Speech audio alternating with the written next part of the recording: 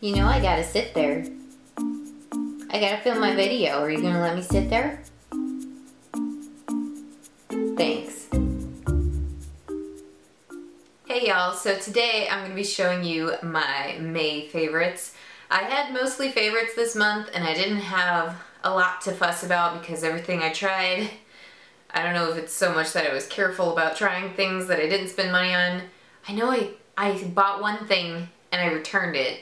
One of the things I purchased, which I guess was not a favorite, but rather the opposite, was a serum. It was the Loreal Youth Code Serum, and I took a picture of it before I returned it, and I just wanted to get it returned before I lost it and couldn't get my money back, but I bought it to try it because it was sort of supposed to be a dupe for one of Lancome's really highly acclaimed serums, and I am oily skinned, and this thing just made me grease up like an oil slick. It was insane. All of my under eye makeup would just run on my face for a few days because using this serum made me ultra oily. So I tried the L'Oreal Youth Code Serum and it was not good for my oily skin, made it oilier. So I do not recommend for you oily ladies if that is a problem for you. One favorite this month that is actually a product I've gone back to, or I don't know if it's the same or reformulated because I used to use Biolage Hydrotherapy or Hydrofuge or whatever, and what they have now instead of that is called HydraSource.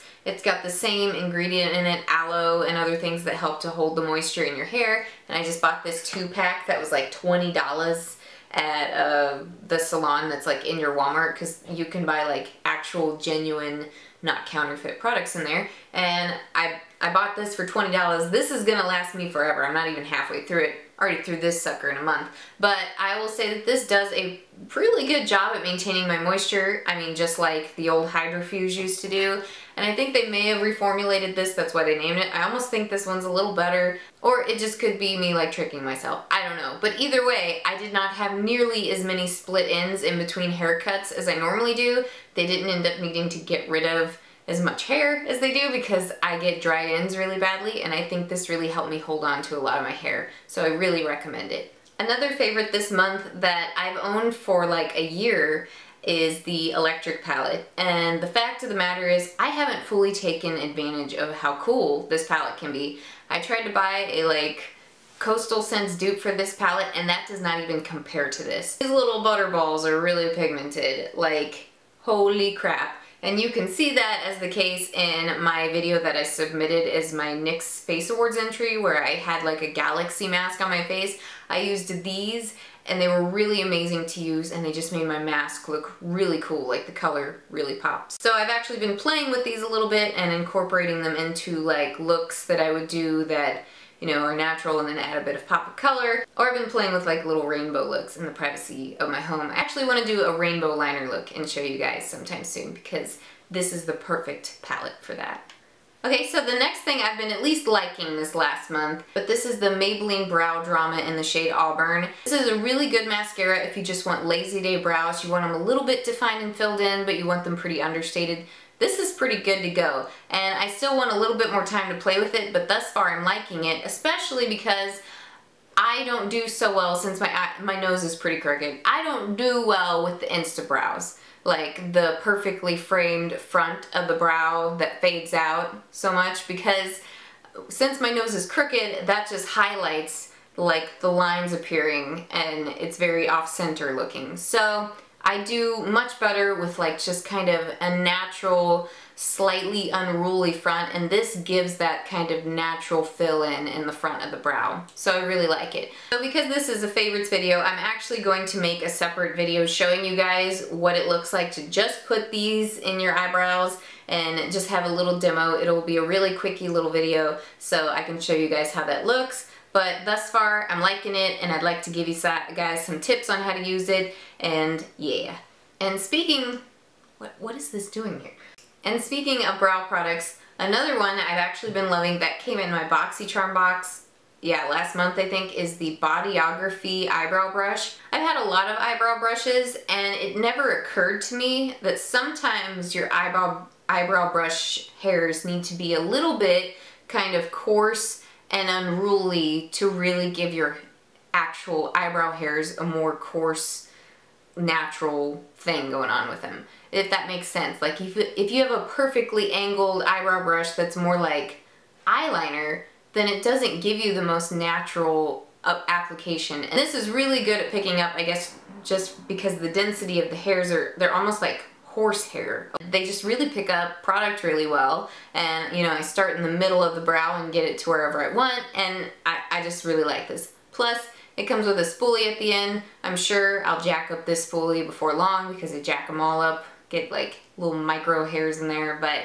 it's really useful and I love it. Another thing I've been loving this month that I actually got around Christmas season, I don't know whether it was this Christmas or last, and I don't know if it's part of the permanent line, but it's this OPI nail lacquer, and it is in the shade Ski Slope Sweetie, which tells me it might be like a holiday one, which bums me out because I really like this color. Possibly I could find something like it elsewhere, but it's really iridescent. It's an iridescent pearl with like yellow gold like flecking looking stuff, like micro pearl, and then it's got a bit of like a purpley blue sheen to it as well. So it's just really pretty to watch as your fingers move, and it gets even prettier after 2 coats. Like you can get by with 1 coat and it still look nice, but this is like really ethereal and pretty. And you'll find me using the word ethereal a lot in favorites videos because that's one of my favorite things, is ethereal stuff. One thing that wasn't a favorite this month, and I don't have it on me, but I'll show you the one that wasn't jacked up,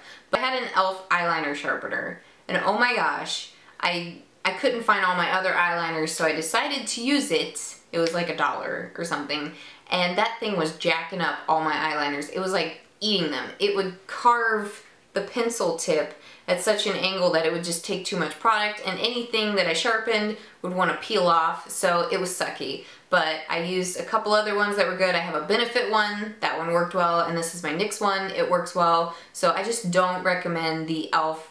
eyeliner sharpener. That thing ate some of my pencils, so yeah.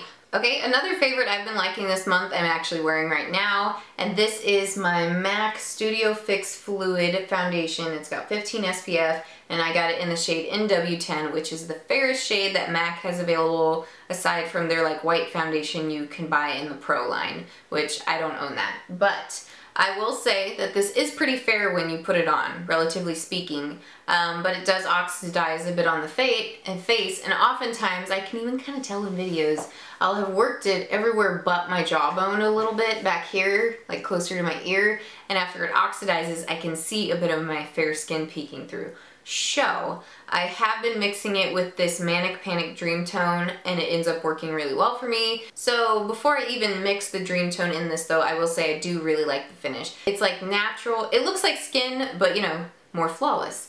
And I really like it. I will say that some people on my Instagram warned me that this has broken out some people, but I don't really know if that's the case happening for me. I'm still getting some breakouts that indicate they're more hormonal, or from sleeping on the right side of my face on the pillow and not washing the pillow enough. So I don't think this one is breaking me out. I think if you're a touch tanner or a little bit more yellow than me, you might like this. And if you're not, then maybe you should mix it with some white foundation, or just try this white foundation and up your pale game. Alright, so those are my finished May favorites. I hope you guys like the new setup I have going on in here. I'm probably going to be filming more in front of my vanity and switching like sides of the room for different videos, and you know, the new color scheme I'm super excited about because before that it was like baby poop brown. I'm not even joking. It was terrible. And I worked really hard on this room to pull it together. I like worked my entire Labor Day weekend trying to do this, and so I hope that it shows in the video and makes the videos look a little better and more tolerable to look at, like color scheme wise. So yeah, if you guys are interested in seeing a room tour type video, let me know, comment down below so I can kind of gauge whether there's really an interest in that. I've never even had the chance to have something like that, so I would be more than happy to show it to you guys if you were interested. Anywho, I hope you guys liked this video and you got some good recommendations or things to avoid, and let me know if you've tried some of this stuff below. So yeah, I hope you guys are having a great night and you enjoyed these favorites and not favorites, and I will talk to you later. Bye. Bub, are you gonna let me film my video or no? Get out of my chair. Come on. Don't be rude. What are you doing? tickle you. I'm gonna tickle your belly. Tickle, tickle.